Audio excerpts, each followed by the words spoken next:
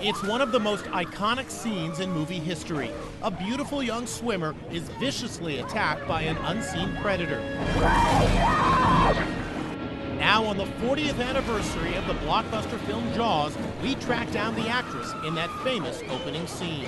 When people find out that I was the first girl to get eaten, they're amazed. Susan Baccalini is now 68 years old and has the same long strawberry blonde hair she had in her 20s.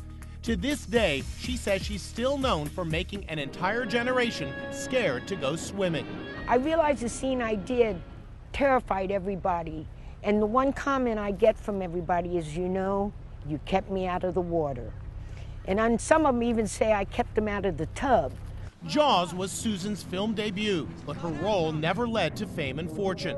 She soon retired from acting and became an accountant. Ironically, she now lives on the water outside Los Angeles on a 42-foot boat that her husband built. This is the galley with the kitchen.